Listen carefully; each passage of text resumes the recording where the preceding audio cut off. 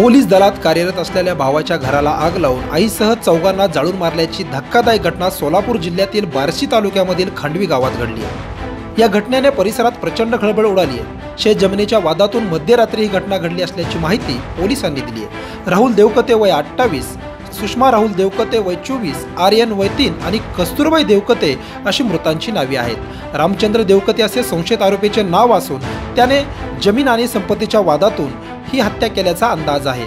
गेल्या काही दिवसापासून रामचंद्र आणि राहुल यांच्यात शेत जमीन आणि संपत्तीचा वाद सुरू होता।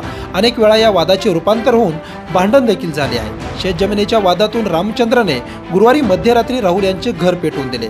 तसेच आई कस्तुराबाई यांच्या अंगावर ज्वलनशील पदार्थ टाकून त्यांना जाळले। काही वेळातच आग संपूर्ण घरात पसरली आणि या आगीत सुषमा आर्यन हे होरपळून निघाले। त्यामध्ये त्यांचा जागीच मृत्यू झालाय, तर आगीत गंभीर जखमी झालेल्या राहुल आणि कस्तुराबाई यांना उपचारासाठी उस्मानाबाद जिल्हा रुग्णालयात दाखल करण्यात आलं होतं, मात्र त्यांचा देखील उपचारादरम्यान मृत्यू झालाय।